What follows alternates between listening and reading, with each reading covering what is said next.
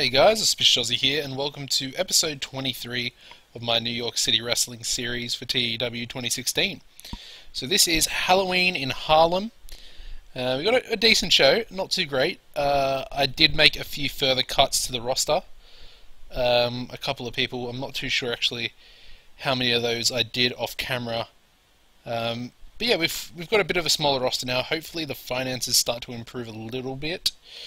Or at least we stop losing 10,000, maybe lose half of that would be nice. Because I think we can suffer 5,000 a month for a little while, at least until we get maybe D+ popularity, which hopefully will be quite soon. Okay, so yeah, let's get into the show. Ernest Youngman does not have a match tonight, but he is involved in a few angles. And tonight's main event is an angle. It's going to be the first time I actually try out an angle as the main event of the actual show. And as you can see, that's an 8-minute angle as well. So we'll see how that affects the overall grade rating and what that angle actually gets itself. So yeah, let's get into the opening angle, which is of course the typical highlights package. Highlights graphics of all the matches we're gonna see tonight. And yeah, good stuff. 95 A star with Ernest Youngman. Does anyone get any worker improvements? Storm Spillane improves in acting, so that's pretty good as well. Yes, we are going to change Dean's gimmick. Okay, switch to a blue collar. The gimmick has got an initial rating of below average, which is not great, but that's okay. Hopefully that doesn't affect things too much. We're going to the next segment, which is the opening match. 72 B-, good stuff, I like it. It's got Bret Heartbreak in it, so very happy to see a B-. In a decent match, El Medico Jr. and Steve Flash defeated Bret Heartbreak and Logan Wolfsbane in 9:59 when El Medico Jr. defeated Bret Heartbreak by pinfall with a Northern Lights suplex. In terms of in-ring work, El Medico was head and shoulders above everybody else. And we of course kind of expect that all the time. But yeah, Bret was off his game, and Logan was also off his game, so yeah, interesting. It's a pretty good match though, to be fair, all probably El Medico. Actually, Logan kind of pulled his weight as well.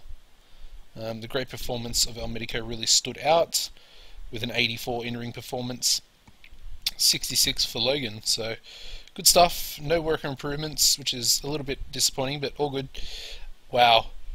El Medico then cuts a promo with Marsh Stranger, basically discussing how he respects Marsh Stranger's mask and what he stands for, being a good guy similar to himself. And then they talk about the recent troubles they've both had with Savage Tiger Jr. and El Serpiente, and that gets an 89A. That's an awesome. Marsh Stranger developing better performance skills as well, so that's also really good. 89A. We then go into his match, which is again a pretty decent match. 66 C+.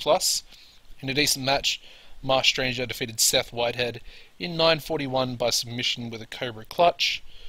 Seth Whitehead once again doing quite well. Marsh Stranger was actually off his game as well in this match. He only got a 64 in-ring performance, and Seth pulling a 53. Quite impressed with Seth Whitehead. He's still only very young as well, I think 22 or 23 years old. And his psych's improving quite a bit as well. Okay, another pretty decent match. 67 C+ is pretty good for Chevy Ferreira. In a bout that had good heat and decent wrestling, Savage Tiger Jr. defeated Chevy Ferreira in 10 minutes 24 seconds by pinfall with a Salvage suplex. Savage Tiger Jr. makes defense number 6 of his NYCW Tri-State Regional title. And he gets an in-ring performance of 65, Chevy with a 47. Again, it's a pretty decent rating. We then have the cooldown match, which is pretty bad, 38 D-. In a bout that had a decent reaction from the crowd but subpar wrestling, Tennessee William defeated Rick Sanders in 10:24 by pinfall with the Devil's Crossroad. Yeah, did its job. Tennessee a little bit disappointing there with a 32 in-ring performance. No work improvements either. We then have Ross Henry come out and cut a menace promo for his upcoming match with El Serpiente. Gets a 93A. And the match itself gets a 73B-. Good stuff. Once again, we get the match suffering because of Ross Henry's selling ability. And about that had fantastic heat and great wrestling. Ross Henry defeated El Serpiente in 9:58 by pinfall with an Earthquake Power Slam. El Serpiente with an in-ring performance of 60 for a lower mid-carder. That's pretty good, but I mean, you look at his stats and you can understand he is actually really, really good. And yeah, Ross with a 77 in-ring, and he's also improving in performance skills. Hopefully that's predominantly psychology. Okay, I should have made this the main event. 85B+. I think that's our new highest rating. I think 83 was the previous, and I'm pretty sure all four of these guys are actually involved in it. But this is a #1 contenders match. And yeah, we've kind of got the Ring Generals against the American Cobras, but of course it is every man for himself to try and become the #1 contender for the Empire title. In an exceptional match, Dean Waldorf defeated Marvel Malloy, Marv Statler, and Storm Spillane in 29:53 when Dean Waldorf defeated Marvel Malloy by pinfall with a Waldorf salad toss, and Storm Spillane carried the match in terms of in-ring performance. Marvel Malloy sustained bruised buttocks, so he bruised his ass. That's actually a little bit funny. Is that I'm guessing that's probably a legit injury. Like, I mean, he'll probably be able to work through it, but still, it's a pretty random, funny one. And of course, it advances the storyline, which is awesome because it's such a good rating, 85B+. That's crazy. But yeah, Dean with a 73, who had the same as Marvel Malloy, the lowest, with a 68, and then you've got Storm, who had an 85. And worker improvements for Marvel Malloy, he's improving in performance skills. Okay, so that's the main event match, but it's not considered the main event on the card. This next angle is... Okay, he got a 100A star. So Ernest cuts a promo on Dean Waldorf, if I can get my words out.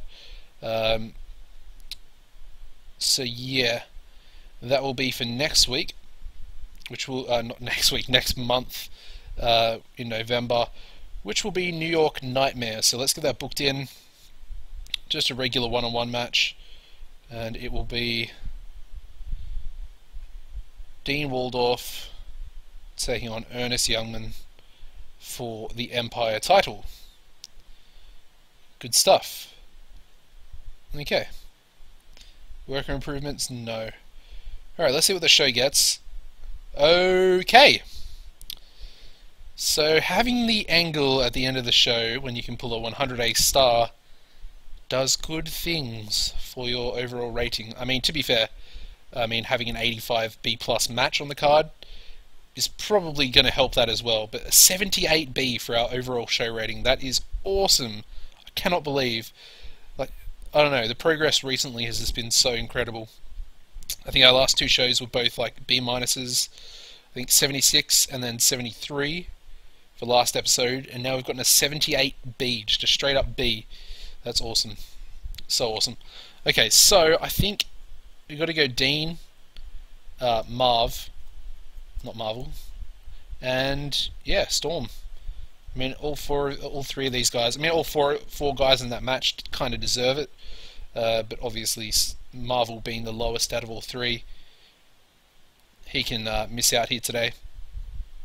Although I should have done him actually because he took the pinfall, and I'm pretty sure he was a little bit upset about it. He was unhappy. So that's a little bit of a worry, but who cares? I'll give him a win next month, perhaps. But yeah, I mean, I like having a big roster. I didn't like cutting all those guys, but it just makes sense financially. Okay, so there we go. Marvel Malloy's sustained bruised buttocks at last night's NYCW show. Let's have a look at him actually. Let's have a look if that injury is actually going to keep him out. Physical.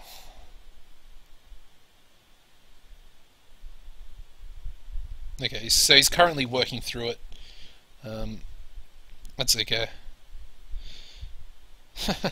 Oh, that is pretty funny. But anyway, good stuff. Let's have a look at Dean. So of course he did pick up the win in that match. 63C, that's okay. It's up 6 points, so that's decent. I mean, everyone in that match really should have probably gone up. Let's have a look at Marv. 61C. So he's up 5 points as well. What about Marvel? He took the loss, so maybe he went down a little bit. I think he did. No, he went up 3 points. Okay. Cool. And we'll check, where is he, Storm? Good old Storm, I'm a big fan of his. He's a B-, 72 B-, which is up 5 points as well with that loss. So, happy days, happy days. Anyone else? I would like to look at Bret Heartbreak, please. 20. Okay, it's up 3 points from his B- match. Not too bad. What about El Mitico? 69. I think that's, yeah, that's up 4 points as well. Wow. Although he did have that decent promo. It was like an 89 with Marsh Stranger. Let's have Marsh Stranger. We can have a little look at his popularity as well. 54 C-, that's definitely up 4 points. Awesome. Okay. Well, yeah, I don't really think there's much else to really go over. I forgot to do that. Extending its lifespan and freshening it up. What does that mean? Still poor. Oh, okay, right. Okay, I think I just worked something out. So I guess if you tweak the gimmick, when it says it's starting to become stale, it just kind of changes it and freshens it up again. Oh yeah, but look at that, guys. 36 D- importance and 37 popularity in the tri-state region. We're getting places, very slowly, but yeah, progress is being made. 40 prestige as well, 60 momentum, awesome stuff. Storm's Spillane's not there with morale issues as well, which is just awesome to see. Yeah, I think, yeah, there was one other thing. Storm actually got picked up by Pride Glory with a touring contract, so I've had to change the schedule a little bit.